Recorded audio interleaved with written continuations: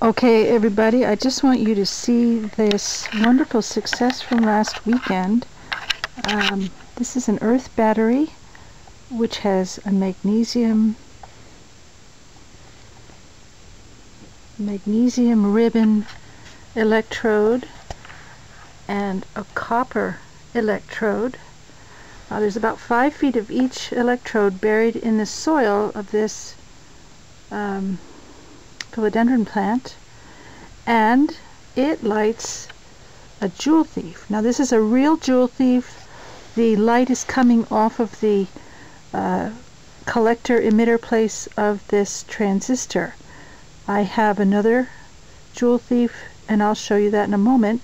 That one does not, that one is actually a pulse generator, the Joule thief on the next one. But this is a real Joule thief. It's got, I've got a memory capacitor across the battery, the earth battery leads, and it's a germanium transistor. But as I found out, that's not necessary. But take a look. This has been on for, let's see, it was 72 hours yesterday, so it's now getting to be close to 100 hours. 90 hours. Let's call it 90. Be on the safe side. But it hasn't changed at all. We're also not looking at the brightness of the light. It's full brightness. It's just a regular Joule thief running off this plant. Okay, bye. So here this same plant battery is running a Joule thief with a secondary. Now I've always called it a Joule thief with a secondary. In fact, this one has 2 secondaries.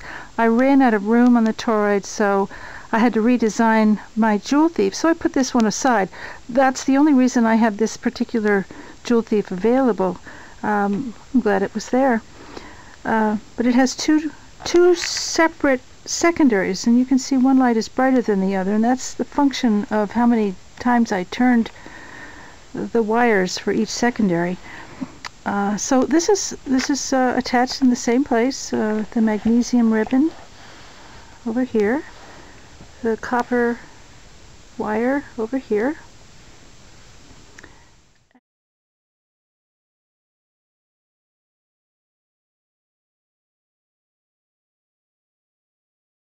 There's more to come. That's a promise. Bye.